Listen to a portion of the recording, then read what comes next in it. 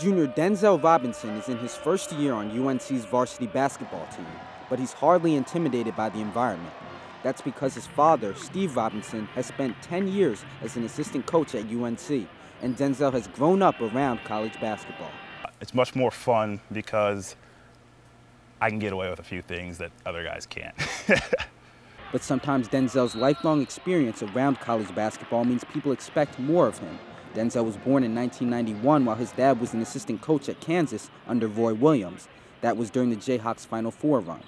So I always call him, he's our NCAA tournament baby. So, I guess deep down inside I kind of thought that maybe he'll attach himself to basketball. Denzel is the only one of 4 siblings to play basketball at the collegiate level like his dad did. That's brought father and son close together, but also means they've bumped heads a few times. Went through some rocky time periods, and I didn't think he was going to stay with basketball. I didn't know if I wanted him to stay with basketball.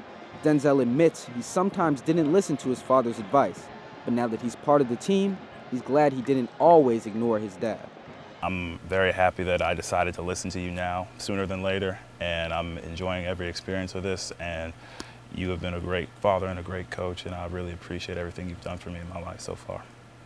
And when Denzel doesn't take advice, Coach knows to take it personally. I would come in and say, Denzel, I'm a college coach. I see this every day. I work with some of the best players. I said, I just don't understand why you don't listen. He said, well, because you're dad first. And that's how it should be. In Chapel Hill, I'm Julian Caldwell.